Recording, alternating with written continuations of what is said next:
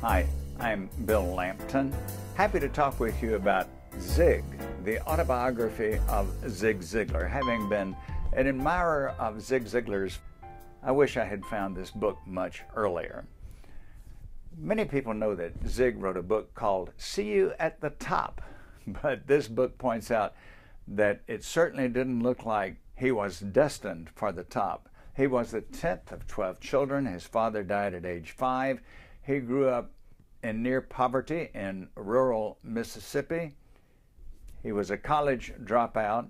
Yes, he did become a rather quick success as a cookware salesman, but in many ways similar to the career of Mark Twain.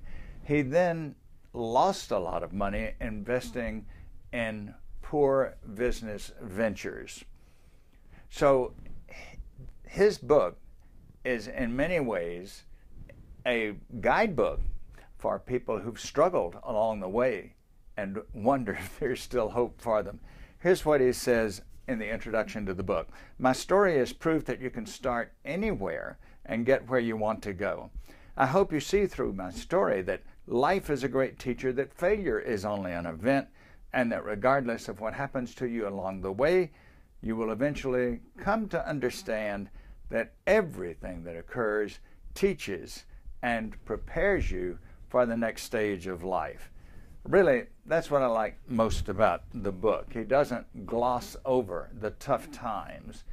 He doesn't avoid responsibility for bad decisions and bad investments that he made of his time and of his money.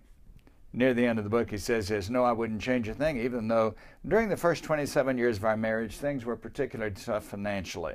I bought gasoline 50 cents worth at a time on many occasions. It's because he only had 50 cents available. I miscalculated while selecting groceries and had to put items back because I could not pay for them. I've had my electricity turned off and my telephone disconnected. I had to turn a car back in because I could not pay for it. And when our first baby was born, the hospital bill was $64, and I had to make 2 cookware sales in order to get her out of the hospital. So, this book tells you the true life story of someone who became world famous, who dined with presidents, who became a celebrity himself. Again, I highly recommend the autobiography of Zig Ziglar entitled Zig. Thanks for being with me. I'm Bill Lampton.